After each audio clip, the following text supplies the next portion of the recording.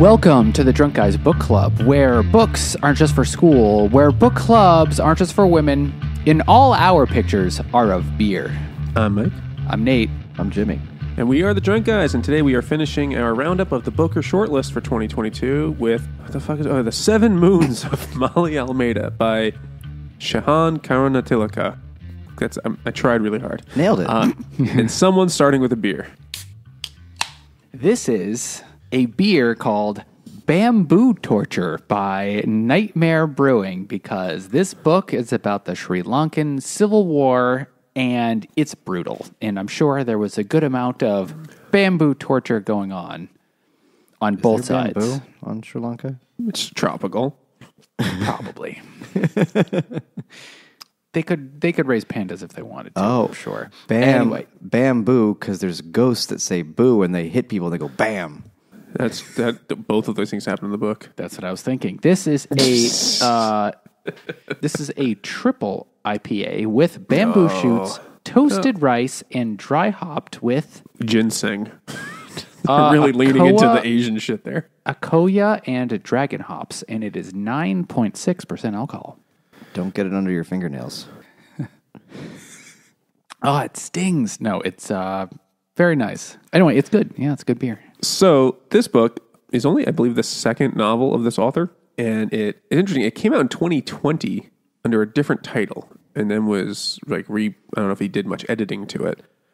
But he has a book from 2020 called Chats with the Dead. And it's clearly the same book.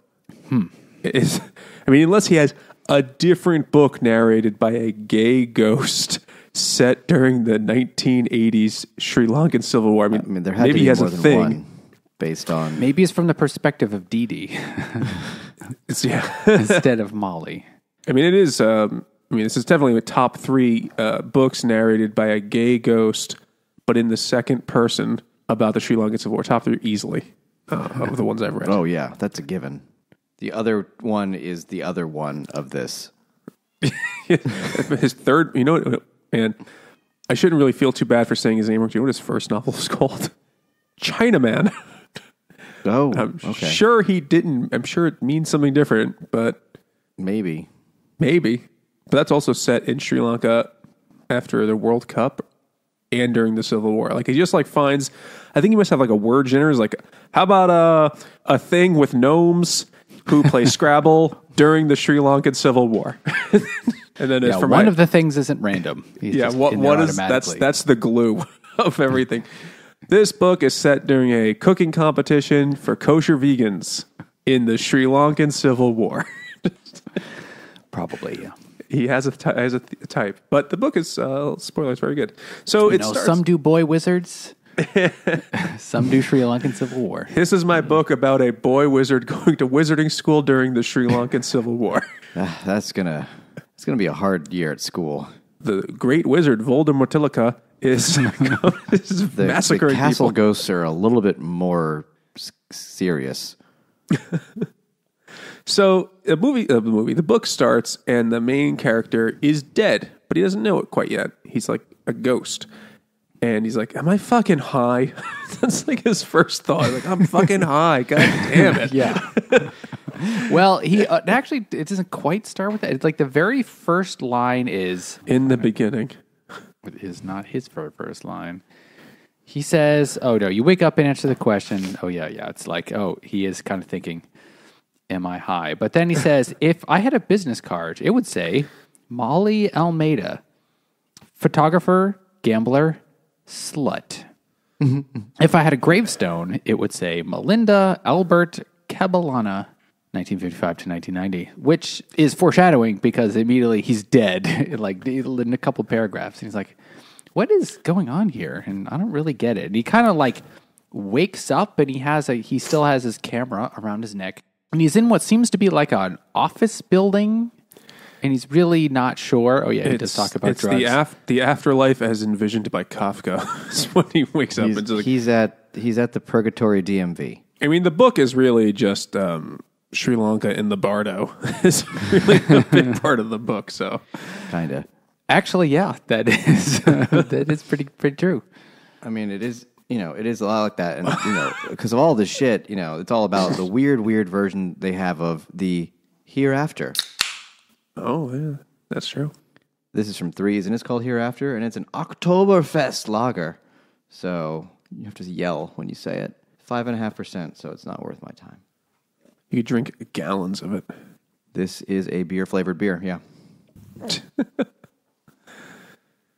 you see, I don't know if it was a positive take on our podcast or not, but somebody tweeted at us saying, like, I came back from work, and I listened to like every other podcast talk about Lord of the Flies, and then I listened to this one, and my boss walks into the room when they say, "This tastes like the Pillsbury Doughboy smegma," and like, I mean, I feel like you can't confuse us with all those other podcasts. Take that, late checkout. Where the fuck was that other book called? I'm so sorry Overdue. I said that. It was Nate. Nate, I don't know why you say these things. They're upsetting. There are children around often. I mean, some things just taste like the Pillsbury Doughboy smegma. This one Just tastes like. Have you ever had an Oktoberfest style beer? Yes, they all are tastes like the same that. thing. It's good. It's fine. Much like being dead. So Molly, whose name is Melinda, but is a man. It's Bill Gates' wife.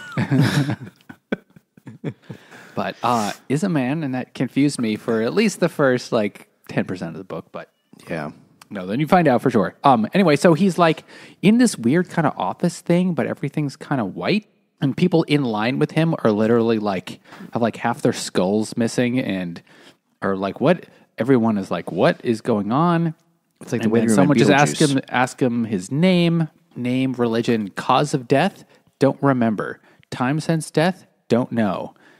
And that's just what he says. And then it's kind of clear that it's not heaven for sure. It's not definitely the Christian idea of heaven. It's just sort of purgatory, if purgatory was the DMV, is kind of what it was. And then the person tells him, who ends up being kind of important person. The book says, "Oh, you have 7 moons." And he's like, "What does that mean?" It means you have 7 days, 7 nights to actually figure out what the fuck is going on and tie up loose ends. Because they measure time like hotels, for resorts. Well, it's 6 days, but 7 nights. They just want to make sure you don't fuck it up because of a time zone thing. Oh, but in a different time zone, the moon is not necessarily there.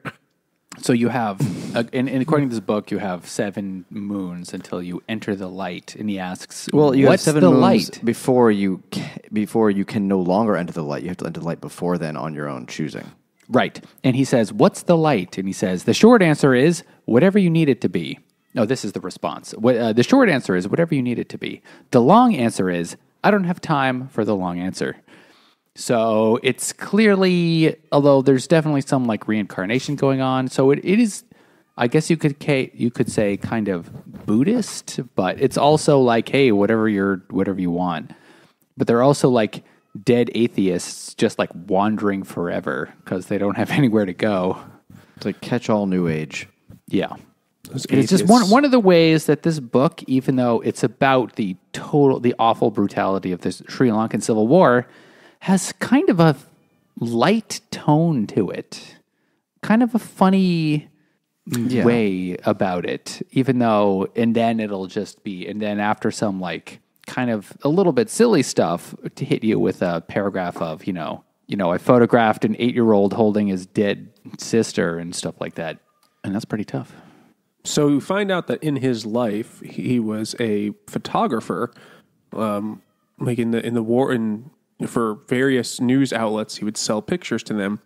And he kind of had this goal or project of documenting shit of the most egregious things, including this 1983 massacre of, now I forget which way all the massacring went, but it was...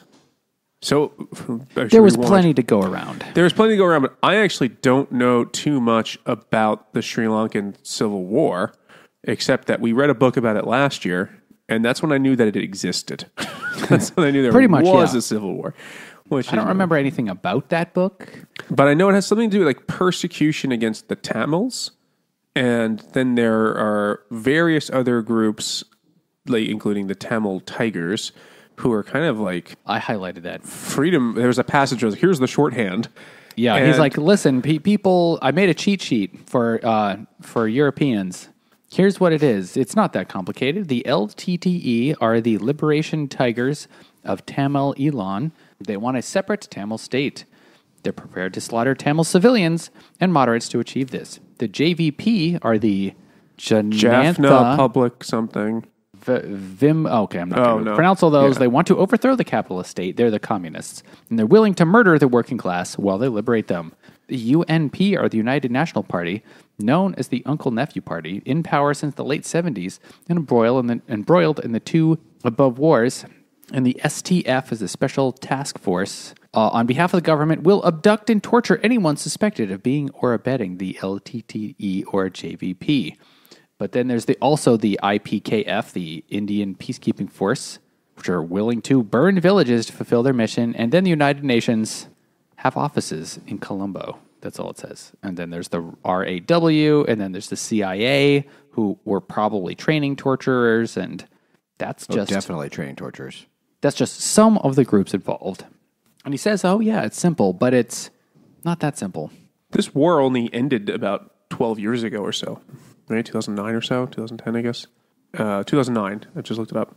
With the Tamils being defeated, the Tamil Tigers being defeated. But this is a common, there's a lot more books coming out about this, so maybe... apparently, we won Sri last year. Lanka, the government refuses to allow any sort of outside investigation or like examination of like exactly how many fucking people died, and they, they're That's like, not suspicious. yeah, right, because the accusation is like the Sri Lankan government itself, which was the one that was kind of leading the Tamil. Now the government, Sinhalese? the Sinhalese were the ones in power. Or majority of seats in the government, positions in government, they were leading the discrimination and persecution of Tamils. And now they're like, don't worry about that. But it's the accusations in this book and any others, it seems to be that they were like fucking death squads and they were just disappearing people left and right and like horrible rape and torture and destruction for decades. And Another quote about that specific thing. It says something like, the JVP killed less than 300. To crush us, the government killed more than 20,000, maybe twice that. well, we got to make a point. Yeah. Mm-hmm. For 20 years. And this wasn't even like a battle. This wasn't even like like soldiers shooting each other across a field or in a jungle. This is literally like kidnappings, torture, beheadings, and literally just trying to punish people. And apparently India was supplying weapons and training to the Tamils for the first part of the war, and then came in on the side of Sri Lanka for the second part of the war because they were like the hegemon in that part of the world, so they couldn't just let it go. They're like Italy in World War I. They can't decide which side they're on. Well, it's hard to make it up in your mind, that when you're... So many spicy meatballs. So that's our fucking simpleton version of this very complicated conflict. That is the background of this whole book. And to repeat, Maali was a photographer taking pictures of the destruction, taking pictures of the battles, being in the heat of it at times, and he was accumulating pictures that were really damning of the leaders. And he had been hired by this group called Sunter, because it has no vowels in it. And Sender hired him to, it wasn't really clear, like they would like he publish worked for these a lot of people. over the years, he accumulated these pictures. The last one he was working for was his Center group, but he had already had most of the pictures already. Right, but he was a hustler. But they were paying him to get whatever pictures, and he just had the luck. Like he says at one point, he wasn't a particularly good photographer. He was good at being in the right place and capturing really powerful images or capturing people, like meetings between leaders of different groups that shouldn't have been meeting together, or and he's accumulating all these things. But then he's dead and he doesn't know why. And you're finding all this out along the way of the story, of course. And he doesn't remember how he died or what happened at that time. But you do know that he's like dismembered and in the back of a fucking van. Yeah. So after he like does this whole thing at the heavenly DMV, he sort of like gets sent back to Earth but as a ghost, and he's really just a ghost for the rest of the book, except for the flashbacks, of course. But before he's dead, but as a ghost, the first thing he sees is the two dudes called the Garbage Men just chopping up his body and throwing it in a lake, along with a bunch of other bodies too. So sees his body being dismembered, and then the two guys called the Garbage Men are like, "Yeah, tough day. Yeah, let's go. Let's hit the road. Let's just go home." But this is like a common dumping spot for bodies, this river, this lake or whatever it is. And he also meets, he meets his like case manager who is a woman who had been killed in the conflict, and he had actually taken a picture. No, she had used I think he took a picture of her. She used one of his pictures somehow. And then she was used killed in like she used a picture of his in one of her papers or in one of her books, and didn't give him credit, and he's all pissy about it. And she's fucking dead, so she's like, "Get over it, dude." And she's the one who's like, "Here's what you got to do. You got to go get your ears checked and go to the light," or something. I forget what the steps were, but he has to do a certain number of things. She's like, "Listen, you just do what I say. I don't really give a fuck. I'm a union worker." But she's just, whatever. I get paid the same whether you do it or not. You have to get your ears checked, get your deaths counted, get your sins coded, and your moon registered. Right. Which, and fill out Form 23B. That's a busy day. In triplicate, and bring 2 pieces of notarized. And then he also meets Senna, the ghost terrorist, who I can't keep track of which side he was on. He was there's a lot of weird JVP guy. I don't really remember. He was a JVP or a JTT. There are a lot of things that happen, and because part of it was like him thinking about flashbacks, and part of it was him as a ghost observing things. And I tried to follow it, but I'm not sure I followed all of it. It's very hard. But Senna is a ghost that somehow can still like whisper to people or somehow affect the regular world a little bit. And so he's Maali basically achieved poltergeist level influence. Yeah. Must be the hormones. I literally just edited the Exorcist episode, and it's like, oh yeah, those teenagers, sometimes they get, telekinesis. They're hormones. They didn't say how old he was. It's true. No, it does. There are a lot of dead kids in this book. There are. So anyway, so Maali is not Maali, it's Maali, M-A-A, Mal, or M-A-A-L-I. Someone did the audiobook. No, I did not. I don't know how to pronounce it. I'm assuming it's Maali because it's short for Melinda. I listened to an interview with him, and I feel like he was saying Maali, but that's what I thought. But it's not M-O-L-L-Y. No. Like a goat. Or like an Irish pet girl. Goat. He kind of wants to like both figure. First, he's just like, I want to figure out what happened to me, because his memory is not quite working right, and he wants to figure out what happened to him. And then he also wants to figure out because he has all these pictures, and he has the negatives of all of these pictures that he thinks will change the world, will bring down governments. And sure, he took some of them for like the AP and some for these other humanitarian organizations, but only a few of them were ever published, and he has way more. And he has some that were like so brutal that the AP wouldn't even publish them. So for the rest of the book, the main plot of the rest of the book is first in ghost form, figuring out what happened, and then flashbacks to, oh yeah, that's what happened. And then also trying to figure out how to whisper to his friends to like try and find the pictures and the negatives before they get confiscated, and so that they can finally be published. And that's what he wants to accomplish in his 7 moons. And so he starts out, I'm not sure I can remember the order of all these things. And so you go and meet his roommates, Jackie and Dee Dee, and you find out how he meets both of them. And Jackie she works for the BBC. She is literally like the BBC like announcer in Sri Lanka. who, lived in London, went to school in London, but now grew up in Sri Lanka, I think, but lived in London and now is back. Typical BBC, she has to have the right accent. So she has to have the London accent. Yeah. Even in Sri Lanka. And her name is Jacqueline, so she clearly grew up somewhere else. Or has much more like... Though the shortened version is Jackie, they did spell it not the normal way that we would. But it probably has parents that are more associated with the upper class or whatever, more educated, connection to the good old days of colonialism. So that's where they, are in a different...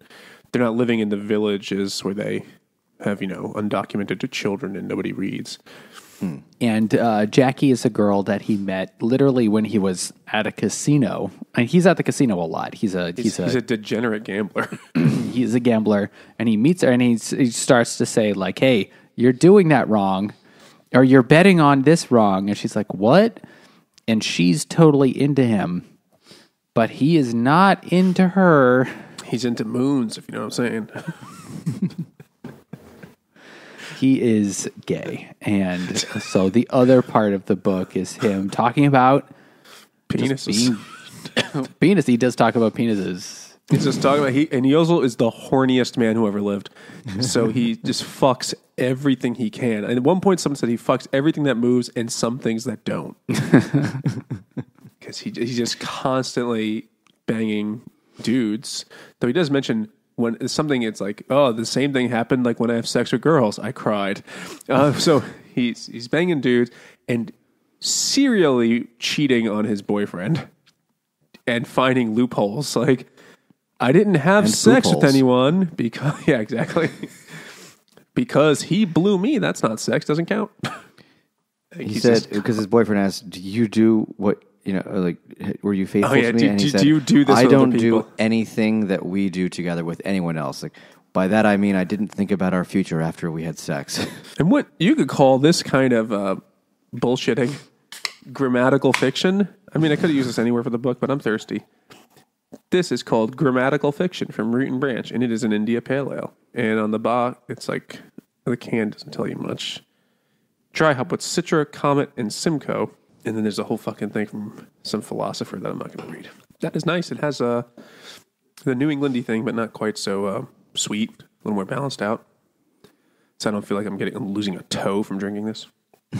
We should say, though, you might not lose a toe, but you can gain Another toe. our support. Yeah, we could gain your support if you head over to patreon.com/drunkguysbookclub, where you could exchange probably not toes, but money to get all sorts of shit. Those are not currently an option. But Patreon's working on it. But in the meantime, you could get early access to episodes, exclusive content, vote in our monthly book poll, get shouted out, join us for our live episodes, and so much more. Can't even list it all here. We should actually announce that we are having our next live episode. We are. October 27th. Yep. Thursday, October 27th, 8 p.m. Eastern. If you're a patron, we will put a Zoom link on Patreon, and then you can join us while we talk about a book. This book is going to be, what is it again? What book are we doing? Nosferatu. But with By numbers Stephen and shit. Prince. Yeah, it looks like a Prince song title. NO2 Well, it's Stephen Prince because it's Stephen King's son. Yeah, but I thought you were going for Prince because it's like the letters number, like nothing compares to you. That too. Probably less, It's a maybe book. less sex than a Prince song. Who knows? Who knows? It's Stephen King's son. It might have a lot of sex in that book. It might have. I mean, I just hope it has jahoobies. It will have to have jahoobies. Yes, congenital jahoobies is my favorite literary trope. So yeah, we'll be doing that. If you are a patron, become a patron for $1, you cheap bastard, and you could join us. And it'll be fun. We will be merry. We will say stupid things and, smart things about the book. And you could participate. And it's only for patrons. You don't have to have all of your toes. We won't check. Nate might check.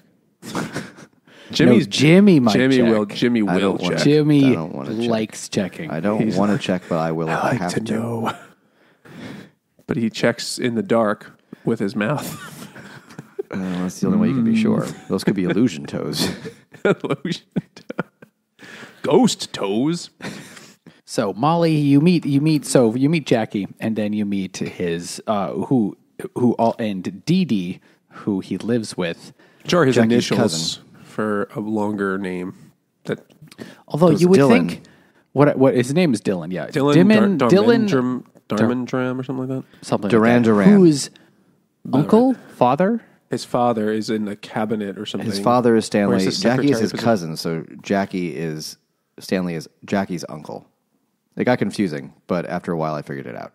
And Jackie really likes Molly, but he does not like her. So he's with Dee Dee, even though he pretends that he's not gay, or at least They keep it a secret from her. yeah, they keep it.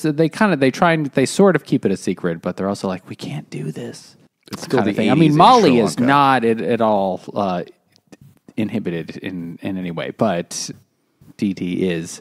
Though you would think, because Dee Dee is a lawyer, you would Yeah. think he would notice when Molly said, "Oh yeah, I didn't do anything we do." But he works for would a non-profit. You know, he's a different kind Yeah. of. He's not like a trial lawyer trying to catch people. He's doing paperwork, Doing filing for environmental grants. law. And the bigger clue would have been like, no. I mean, the biggest clue for Jackie Suchet is that he constantly referred to him as Dee Dee's nuts, and and he's like, why do you keep calling him that? It's like, I don't know, nothing. We shouldn't be telling people. And then it was very. I don't know how the clues were there the whole time. The calls were coming from inside the house. So the dad of Dee Dee. Yeah, I was just flipping through the chapter called "Eggplants." I mean, who doesn't like a nice aubergine?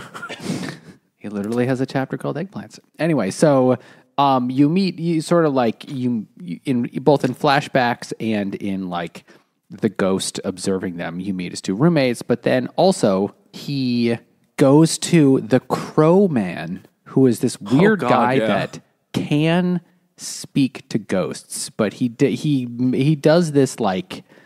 It's almost like he's holding a seance, and he's It's like, the "Oh plot yes, of- your uncle is here. I can hear him." Except his uncle is really a ghost and really is there. This is one of many times in the book where it's really similar to the movie Ghost. He's the There's a Whoopi lot of Goldberg similarities character. to Ghost, yeah. Yeah, they do mention Patrick Swayze in the book. Yeah, It is- there's definitely a heavy Ghost as set during the gay Sri Lankan War. I mean, that was the unfortunately unfilmed sequel to Ghost, where Patrick Swayze comes back as a gay Sri Lankan who has to communicate through Whoopi Goldberg. It was deemed insensitive for very good reasons. They're like, you got Kept trying blown to do up. the accent, it was just not working. Ditto. Ditto? No, never mind. Yeah. I mean, yeah, it is similar. Like, there's a book. It's a book about a guy who's trying to communicate with his lost loved ones and trying to solve his own murder. And then there's spooky also, mean there's a ghost that good will eat your helping ghost. Is there a good ghost in Ghost? I can't remember. No, there's bad. Well, there's one ghost that like teaches him how to do something.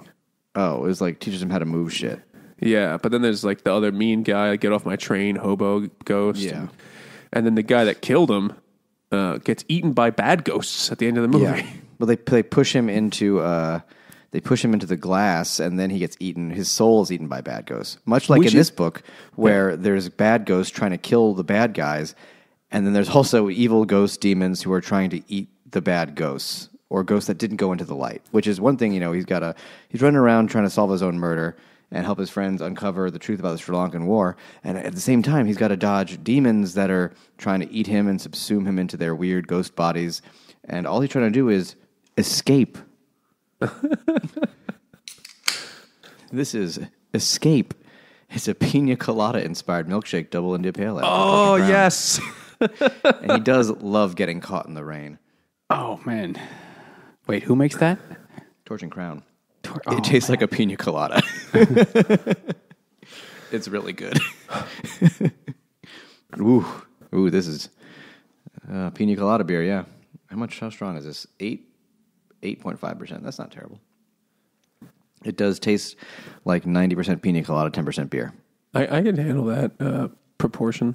That's about right. I mean, it's odd because pina coladas are not usually bubbly. no, they're like, So, but they're thick. They're like a milkshake. yeah. This one's a little thick. It's a milkshake IPA.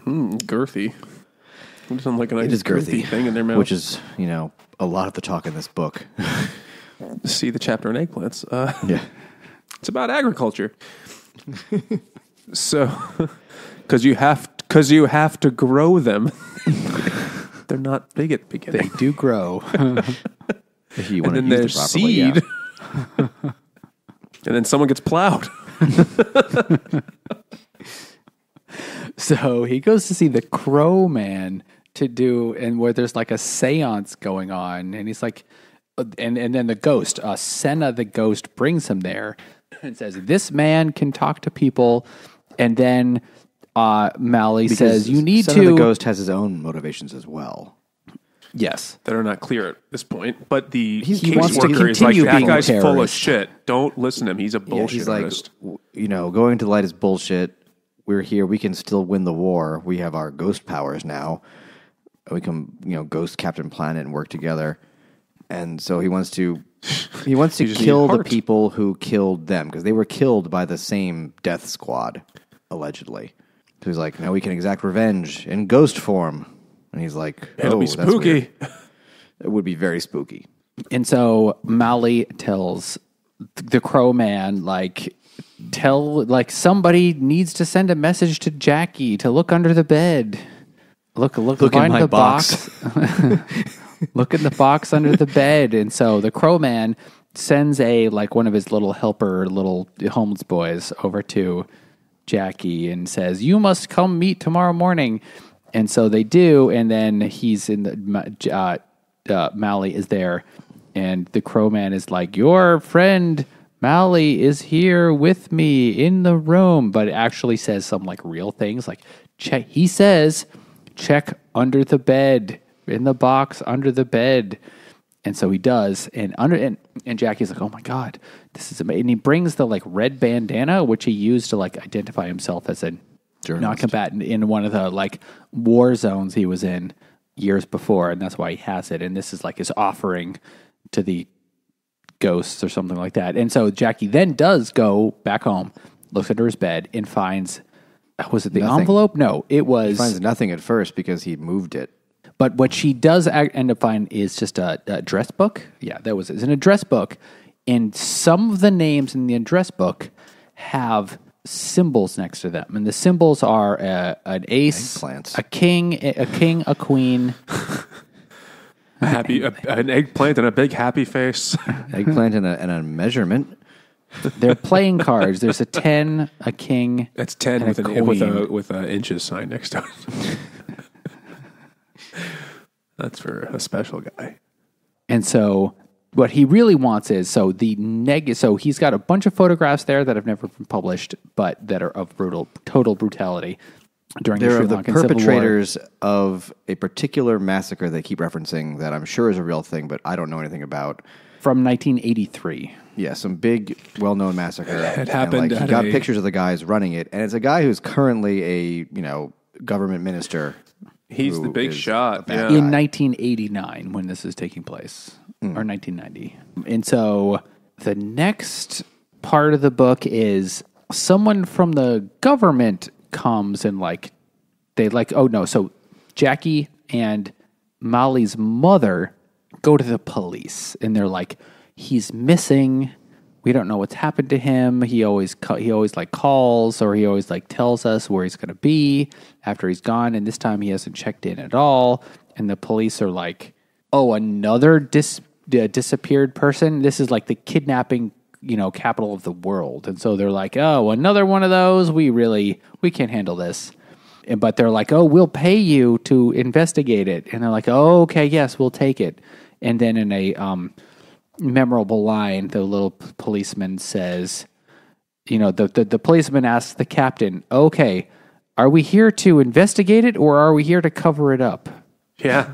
There are a lot of really just good lines in this book. Yeah. So I would have been highlighting constantly every good phrase. Just and looking for this line that you were looking for. I found this other one I highlighted early on when they're talking about their theory. Someone's exchange here talking about their theories of war.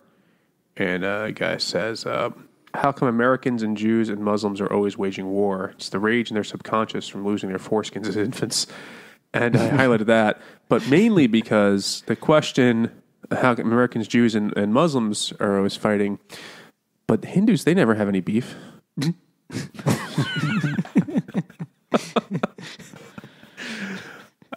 You're welcome. Tell that. Put that on a popsicle stick. That's. I'll be good now. So they're running around trying to find the pictures. Meanwhile, in Ghostland, his caseworker keeps following him, trying to get him to get through with his like next steps of the afterlife before he goes into the light. And also, Senna is trying to get him to become a ghost terrorist and blow up people with bombs and crash their cars with ghost tactics. And also, a bear is trying to eat him. A ghost bear. In case that didn't make any sense. A fart. Oh, yeah. And then when they find the pictures, they go and like Dee Dee's father comes in there and he tries to grandstand and be like, "This." Because he's like a government guy also. He's like a bureaucrat and he's a pompous dickhead. And he's Cambridge educated, so thinks he's better than everybody, and he has power and wealth and whatever, and he just is in flagrant denial of his son being gay. Just like, nope, it's fine, everything's great, we are doing everything right. He's one of those types. And then he somehow like calls his boss in, who is one of the guys that, who is the guy, but like that. Fucking Maali has pictures of him in his car watching these things. And I was just Googling it. It's like, it was a real thing in July of 83 over the course of like a week or so, where at least 300 people were murdered and 18,000 buildings or establishments were destroyed. But some estimates put the number of dead at much, much, much higher. I would say if 18,000 buildings were destroyed, 300 staggeringly low. Yeah, because there are stories where they're like, a group stopped a bus full of Tamils, blocked the door, and then lit it on fire and wouldn't let anyone out until they were all, made sure they were all dead. It was fucking horrific. But this guy, there's pictures of him in his car, like, watching it. Like, interesting. Making no effort to, not necessarily participating directly, but that he was... It implied that he was behind it in some way, or he was encouraging it in some way. Involved. But he comes with his goons, and they take the pictures.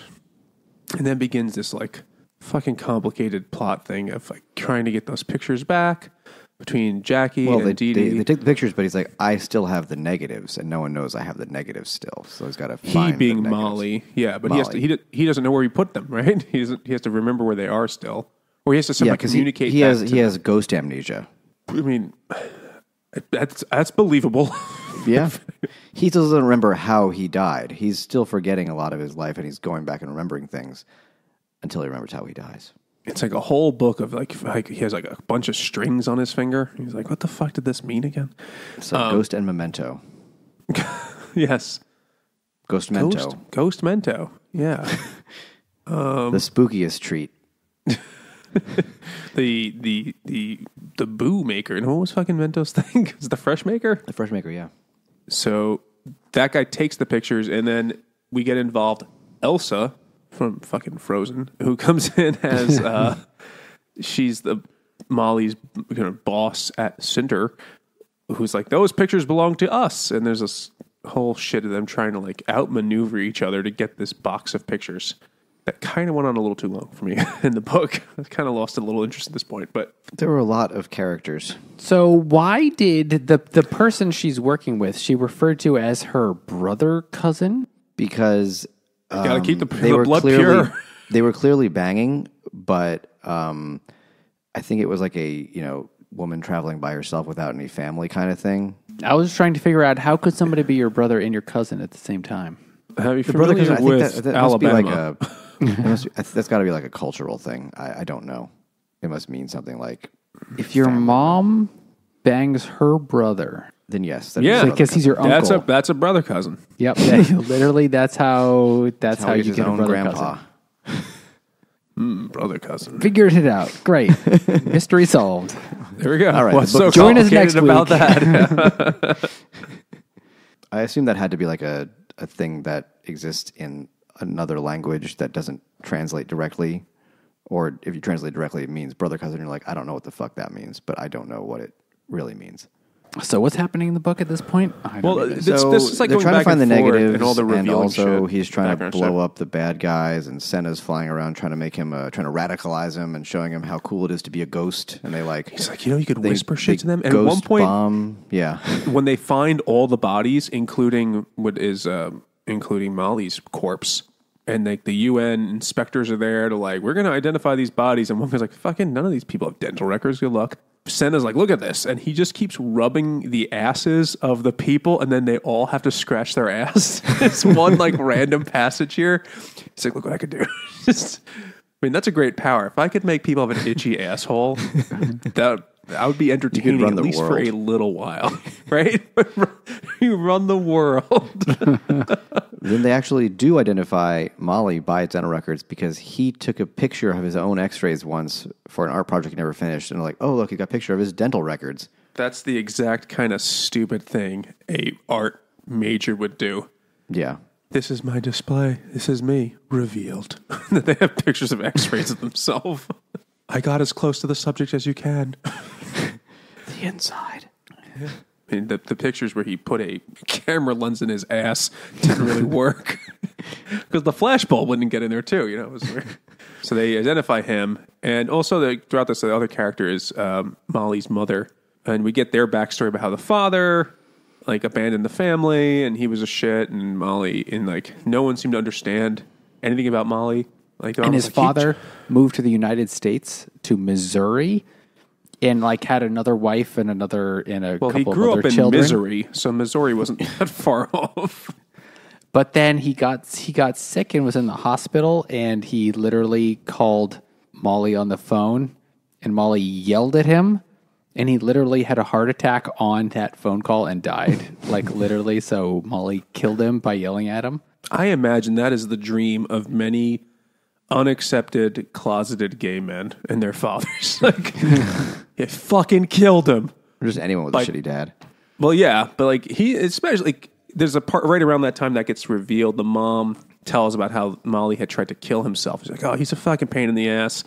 Such a drama queen.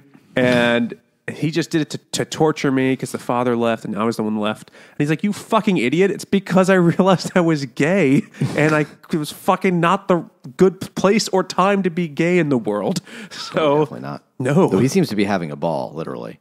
He's having a lot of, he's got a lot of balls. Like he is banging constantly. By the sack, he's just...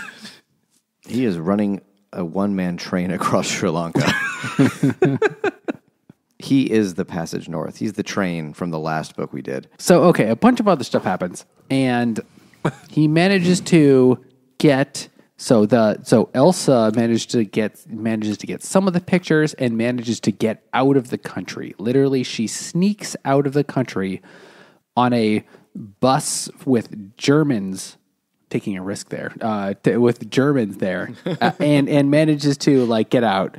And so then the king, who you find out isn't it the Major Minister General? Cyril? Major, yes. What's his name? Oh, A long name that I'm going to... Major Ungoya? Raja. It was something with a U. Yeah. I didn't highlight his name anywhere. So, okay. So he finds out who the king is, and then the king is the guy who works for the government, right?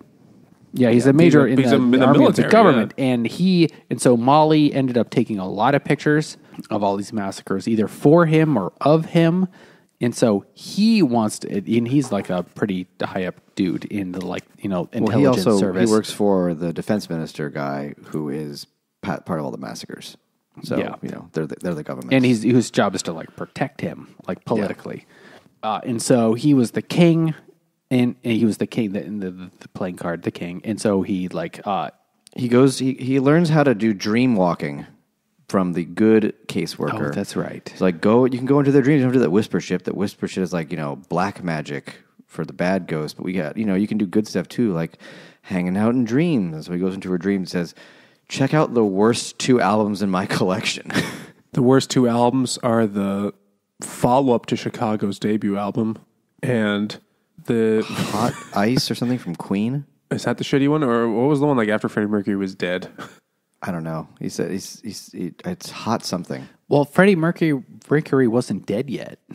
No, he keeps mentioning how much he likes Freddie Mercury. I wonder why. Mustache. Yeah, that's what it was.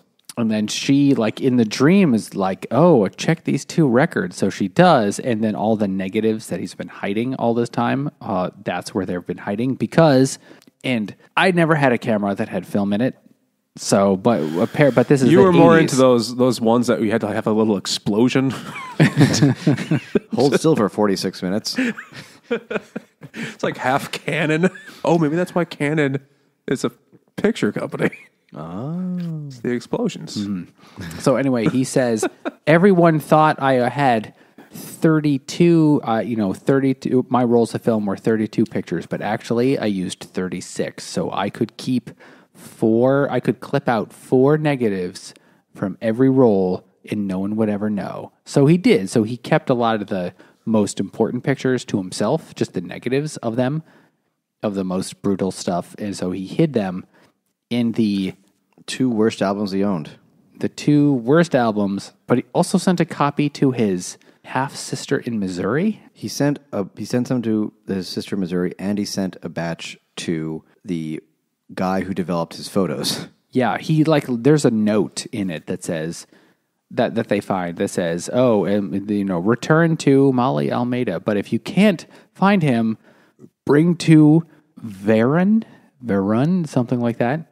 Who was the guy who was the expert at photography, the developing expert that they bring him to. And so they bring him to him, and he's like, oh, yes, these are all really important. So they develop all of the negatives of the most brutal pictures. And then they're going to put on, they're going to put on an exhibition. They're going to make a, photography exhibition for him in Colombo. And all the people are going to come. But at the same time, Maali as a ghost, he tells Jackie this, and then she gets it going, and they're gonna do all the things to have the exhibition. But then now Maali is, Jackie gets kidnapped because the son of the ghost takes him to the torture palace to see all the torturing being done. Says we got to kill these people because they're bad, and then he sees Jackie is in there. He's like, oh fuck, that's not good. I'm a ghost. What can I do? And Senna's like, we can do some ghost shit. I don't like this. And so they go to the head demon ghost who's like, I can teach you to do stuff and we can kill all these bad guys and save her if you agree to hang out with me forever. Instead of going to the light, you become one of my soul army. And he's like, I don't know what any of that means. Sure. Yeah. I believe it's a Parliament Funkadelic album, though. Yeah. Soul Army is definitely, Soul it's gotta Army. be. And his caseworker is like, hey, don't do that. But Maali decides to do it because he's like, I want to save her.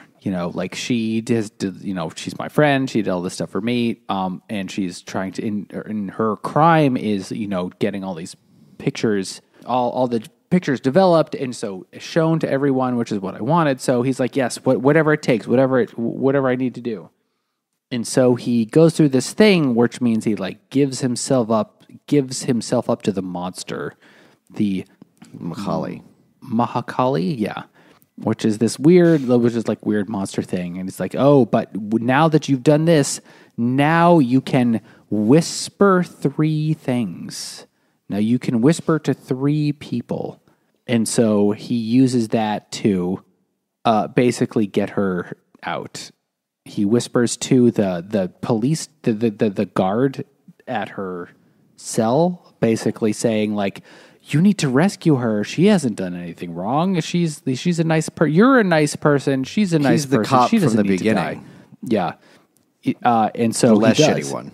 He rescues her by basically pretending that she's just another prisoner that he's transporting, and it's like, no, don't take your hood off. If you see us, so then we'll have to kill you. Because that's what happens. He also whispers to her uncle, Dee Dee's dad, Stan, that they've taken her, and he's like, "What the fuck? I'm important. They should be taking my family." And he tells the cop, "This girl is this guy's niece, and if you help her out, you'll be helping him out, and he's important, and that'll get you that transfer you always wanted back to parking instead of genocide cover up." A cushier gig. Yeah. This is when people want to just be a meter maid. And so he does that, and then she gets out, and she's rescued. And then, but then there's the other thing with what's the driver, Maali? What's the driver? The earlier in the book, the ghosts had worked together to swarm a van that was carrying 3 of the people in the death squad that killed them. And they crashed into a bus stop and killed a bunch of people. They killed 2 of the guys, but the third guy, the driver, they just call him Driver Maali. He lives. They save him so that they can like whisper to him and make him go crazy and put a suicide vest on him so that he can take the suicide vest to go to the, secret police headquarters and blow all the bad guys up. So that's where they send everybody. And the ghosts all go, and they're all gathered around to watch these guys blow up. And this is my favorite part because it's a con, partly because the defense minister, the evil minister guy, has his own ghost who's like hopped on him like a backpack, who just is like helping him and like helping do evil. And the part of the ghost con is involving having another ghost do a sexy dance to distract him. How else would you get him distracted? Yeah, you got to do a sexy ghost dance while another guy whispers to another dude to blow himself up. It's a foolproof plan. It's like Ocean's 11, but with ghosts. And it's 11 inches because eggplants. And so Maali like helps with this, but then when driver Maali is there with the suicide vest, Maali says to him, he's got one more whisper left. He can whisper to one more person, and he says, "No, don't do it. These guys are assholes, but everyone else in the building, they're probably just regular people. Do they deserve to die?" And the driver is like, yeah, I don't know. Not sure, but then he does it. So then he like detonates his suicide vest and kills everyone, except for the one minister dude who manages the sexy to not dance die. Didn't work because he heard Maali do the whisper. He's like, "Hey, what the fuck? I fell for the sexy ghost dance con again." And then he grabs the defense minister and throws him into a bathtub, which happens to be nearby, I guess. Because, foolproof bomb defense bathtub. As all those bathtubs inside of office buildings. Yeah, he has a bathroom nearby for pooping. And taking luxurious baths. Yes. And so he kills a whole bunch of innocent people. He kills Stanley, who's there. He kills a bunch of everybody else except the defense minister. And then the Macaulay is like, "Oh, you dick, you fucked up my plan. I was going to blow all these people." And she grabs him, and then the backpack evil demon monkey ghost punches her right in the dick or something. And he's like, "Now we're evensies." And then Maali flies away because ghosts fly on the air currents like blimps in this. Or if you just say, if they hear their name said somewhere, then it's like just zooms them right over there. You can like be summoned by people talking about you, or you can travel around on the wind. But you could only go any place where your body has been. Yes. Right? Wasn't there some sort of limit? Somewhere you've been in your life, or where your corpse was. It's limiting. Do they explain if part does it have to be all of your corpse? Because he gets dismembered. He could have covered a lot of territory. He does get dismembered, but all his parts end up in the same place. They'll get thrown into the lake. And then quickly defleshed. Did you notice that? Like they find it like 2 days later, and they're like, just bones. Like that's not how that works usually. I got the sense the lake was very polluted. But with like piranhas, like radioactive piranha. Yeah. Like this, it's hard to. I've been watching that Jeffrey Dahmer thing. It's hard to get all the meat off of a bone. So Maali he flies away, escapes. He gets away, and then Dr. Rainey or whatever her name is like, just Dr. jump Ronnie. into the water. Jump into the water. That's how you can get away. And so he does. And then this is like his final moon, and Dr. Ronnie is like, okay, so it's their final day before the light. Before you have to make it, you have to make a decision now. Like the monster can't get you here, but you need to make a decision. And so lays out all of these drinks in front of him. And I wish I'd highlighted this part. There's 5 different teas, basically. The He's like, what if I drink coffee? She's like, shut the fuck up.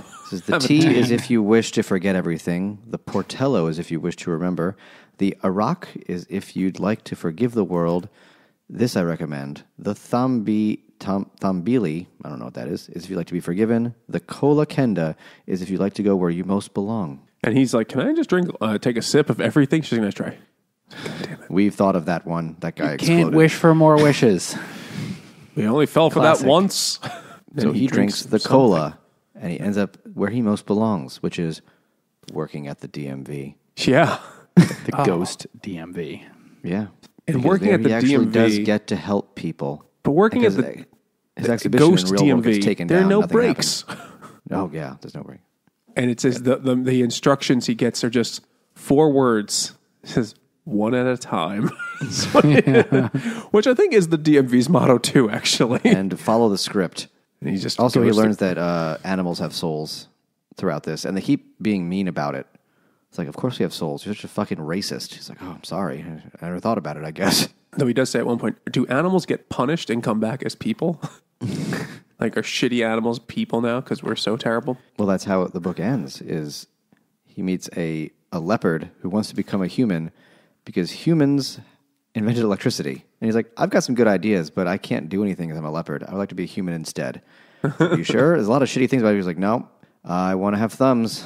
Yeah, he says the leopard says that there were animals that are way smarter than humans. They just haven't invented light bulbs yet. Yeah. And he also says, like, I want to be a human. Like humans, I don't understand why all humans do is destroy, even though they can create. It's like, oh yeah, ooh, dark. And so he eventually goes back again, and he chooses the cola again. So it ends up where he's going to belong next time. And that's the end. That's right. So he goes with the leopard, and the leopard gets the choice, just like he did. But then he decides to also drink one of them again, and he drinks the cola to go back where he belongs, and then the end. So you don't know where it is that he ended up the second time when he took the drink that it puts him back where he belongs. Did it put him back as a human again in Sri Lanka, or did it bring him back to the DMV, or what did happen? You don't know. He breaks the cycle of samsara. He's the manager at a Foot Locker in Albuquerque. He comes back. It's where they needed you most. To be. They need help. Their storeroom is a total fucking nightmare. And the end. That's a fucking wild ride. Yes. It was like 14 different plot lines at times. So what do you guys think? I actually loved it. I thought this was easily the best of the short list. Easily. I agree. I wouldn't say easily the best because I list. thought it was good, and I think maybe it is the best of the short list. But maybe that's just because I didn't like the others, and this was the final one. So I'm like really wanted to like it. I wasn't sure, but I did like it. But it was hard to follow. It was very hard to follow. I mean, partly because I don't know jack shit about the Sri Lanka Civil War. And there was a lot of that I feel like even just having a cursory knowledge would help. And also because there was, 20 different... Oh, we didn't even talk about who killed him. It turns out that Stanley, his boyfriend's dad, killed him for making his kid gay.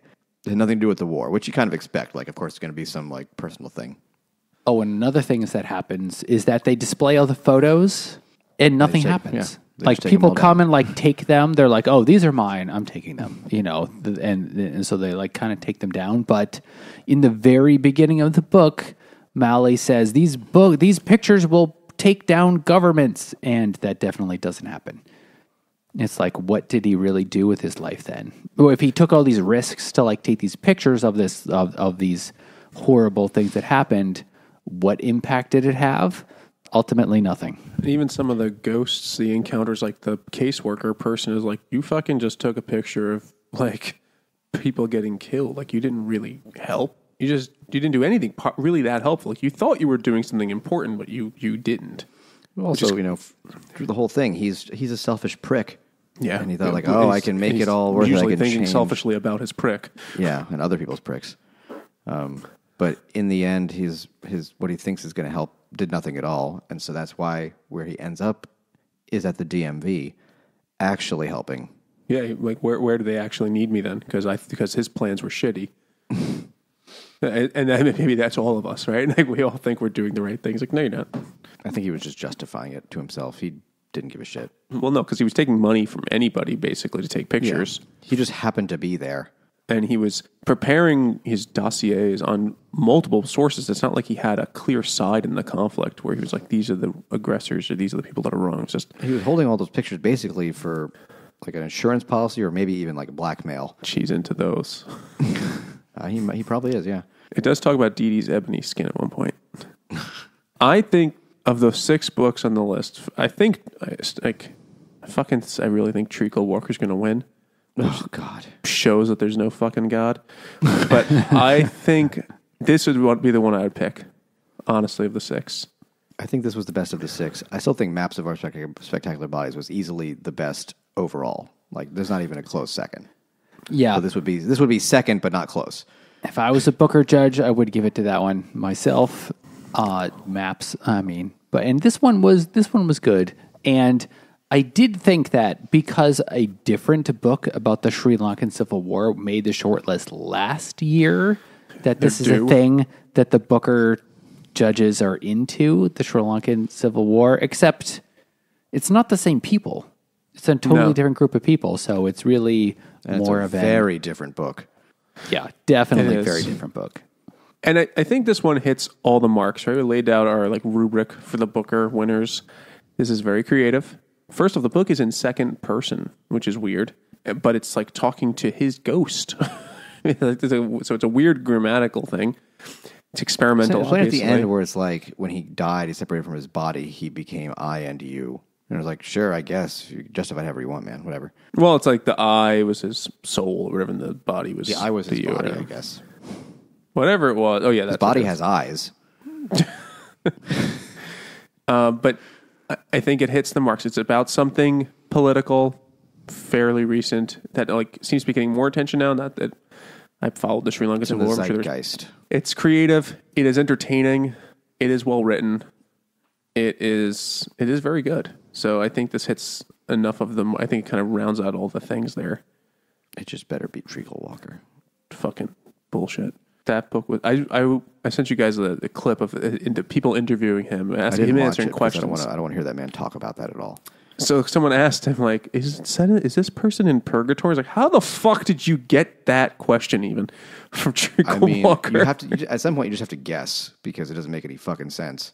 But it's is the character in purgatory is your guess? I don't know. Maybe the character breathed in a lot of paint fumes. I don't fucking know. I'm in hell because I had to read it. Maybe the author breathed in a lot of paint fumes. Yeah, maybe maybe the whole thing of Treacle Walker's from the perspective of a fetus whose mother is eating nothing but asbestos. I fucking know.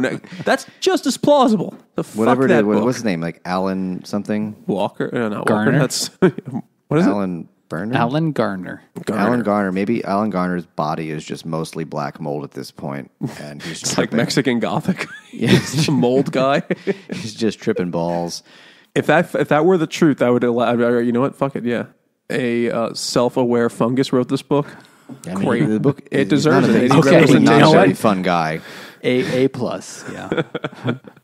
Yes. If a sentient fungus wrote it, I would say, yes, that is worthy of an award because it's pretty good. It's like when an AI tries to write a thing and you're like, that's almost a sentence. Yeah. Oh, it can. Oh, the AI can write sentences. Talked about they're grammatically correct. It was terrible. That doesn't mean they make any sense at all, but they can write sentences. I forgot when we talked about the policeman's beard is half constructed. The poetry by the AI from 1982. I guess that policeman's beard is half constructed. So I think I would vote for this. And I wouldn't mind if this won. It's like, Nate, you seem to suggest that it's the least bad, not your favorite.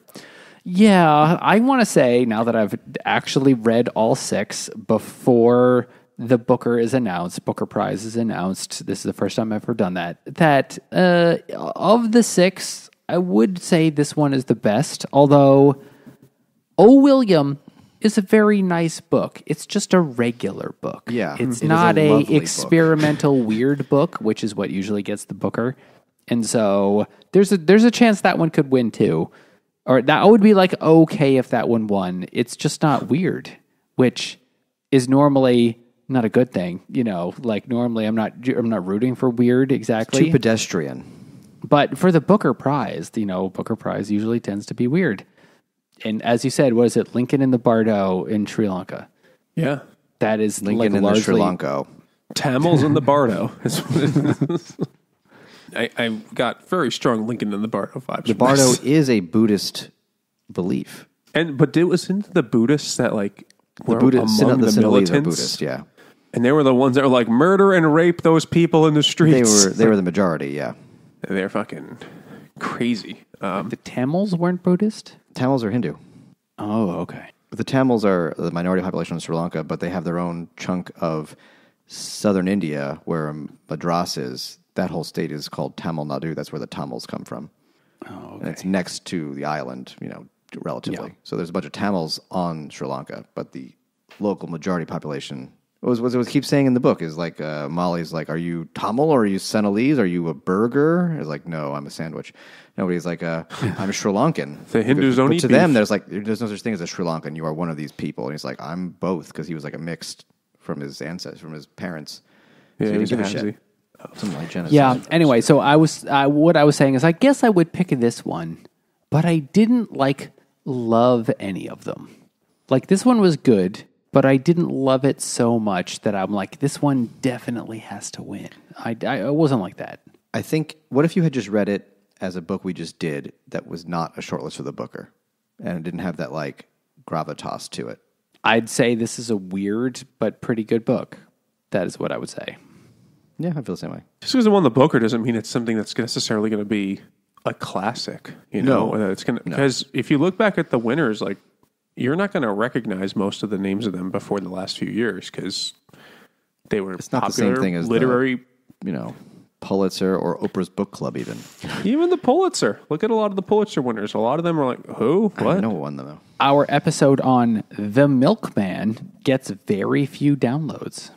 And that was an amazing book. It got a lot of downloads around the time that book came out and was announced as a winner.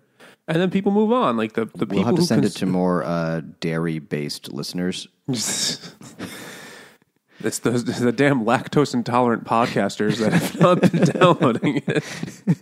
No, but these books have a short shelf life typically. Like the literary nerds read them. Literally. And God damn you. And then they move on. And it's all right, what's this year's or this season's highbrow literature release?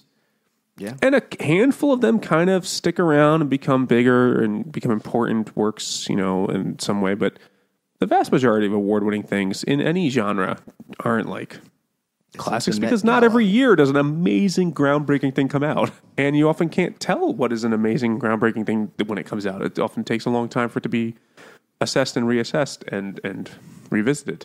And Maali loved to assess things. He did. Yes, he did. If you look at the list of all winners for the Booker, I recognize a couple of names from the 70s. That's a book that won the Booker. That's all I know about it. Does anyone still talk about Holiday by Stanley Middleton? Who? That's Stanley Middleton. It sounds like a yes. It's that was not the film adaptation was Bringing Down the House or something. She did Last Holiday with LL Cool J. God, that sounds impressive, to say the least. But yeah, a lot of these books, never heard of them, never, so it doesn't necessarily have to be an amazing book in its own right. It's just the best book that got suggested to this list that year, and I don't think it's a knock against any of the winners. It beat out a lot of other books. It's a good book that year. I think this should win. 7 that we've read, would have given it to the one that didn't make the list. It was really just the one, right? Yeah. We haven't read the others. Our guesses were really fucking good. We nailed them. We guessed based on, I don't want to read the long ones. Well, we interpreted the betting odds correctly this year. So who should read it? I guess literary book nerds and Sri Lankans. If you've never learned anything about the Sri Lankan Civil War, but don't start really here. Wanted to, this would be okay. I guess it is a little hard to follow. Although the book ends in 1989, and then a lot more happens after that. They still had most of the war. And the whole generation of fucking disappeared people. Well, before we disappear, tell us what you thought. Send us an email to drunkguysbookclub@gmail.com. Follow us on Twitter at DrunkGuysBC. Or go to Facebook and Instagram at Drunk Guys Book Club. And if you've listened this long, why not head over to Patreon.com and give us some sweet, sweet rupees that you have. Or leave us a review wherever you're listening. 5 stars, 1 for every moon, -2. And you can also join us on Goodreads, and there might be ghosts. You'll have a scary good time. And check out the Hopped Up Network, a network of independent beer podcasters. And thanks for listening.